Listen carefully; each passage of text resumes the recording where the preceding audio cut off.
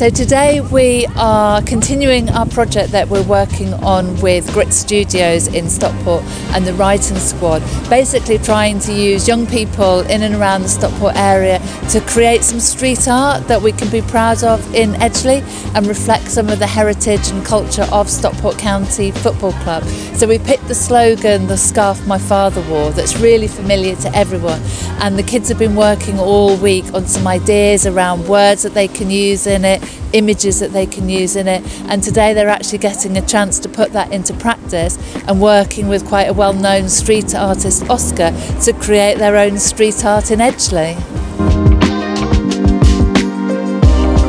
So we've got a scarf my father wore, like mural going up on the wall.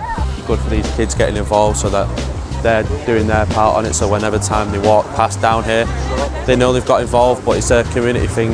It's on this wall because fans, thousands of fans come down here every day and on match days, so everyone's going to see it, and it's going to be a massive thing for the town because once it's finished you're not going to be able to miss it, and to be brought down here and be part of it, and to even have a little draw on it myself, yeah, it means massive to me and the club.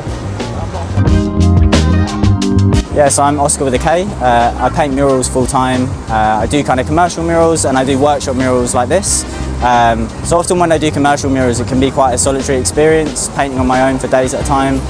So working with a group of young people like this, working with Stockport County, Grit Studios, the writing squad, it's been like fantastic really. It's been such a bonding experience, and doing something for the community like more widely in Edgeley has been just fantastic.